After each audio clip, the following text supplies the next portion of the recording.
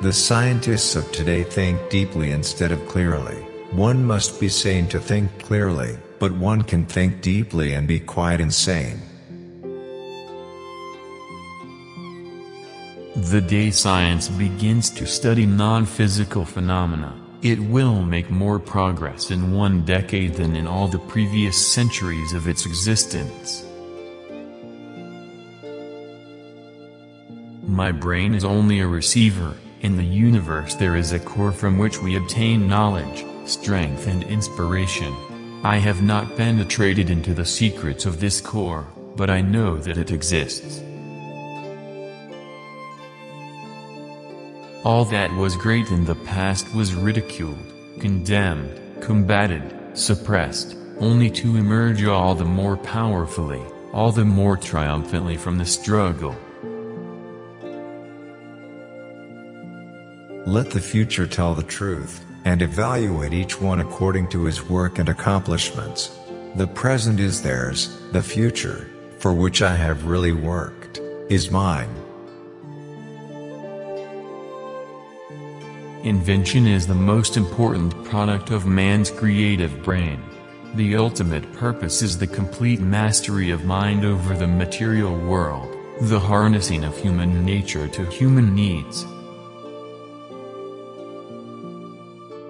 Today's scientists have substituted mathematics for experiments, and they wander off through equation after equation, and eventually build a structure which has no relation to reality. We crave for new sensations but soon become indifferent to them. The wonders of yesterday are today common occurrences. The gift of mental power comes from God, divine being, and if we concentrate our minds on that truth, we become in tune with this great power.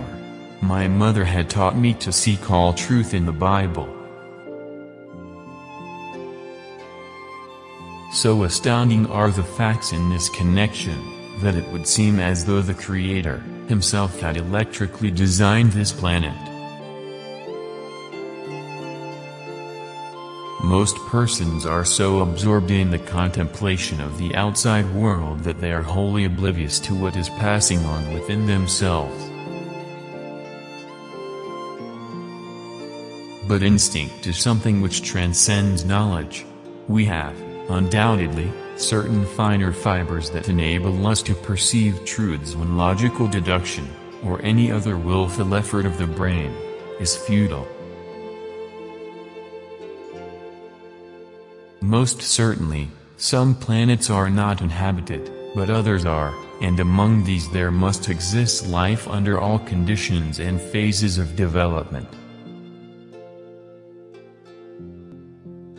Every living being is an engine geared to the wheelwork of the universe. Though seemingly affected only by its immediate surrounding, the sphere of external influence extends to infinite distance. The carrying out into practice of the crude idea as is being generally done is, I hold, nothing but a waste of energy, money and time. My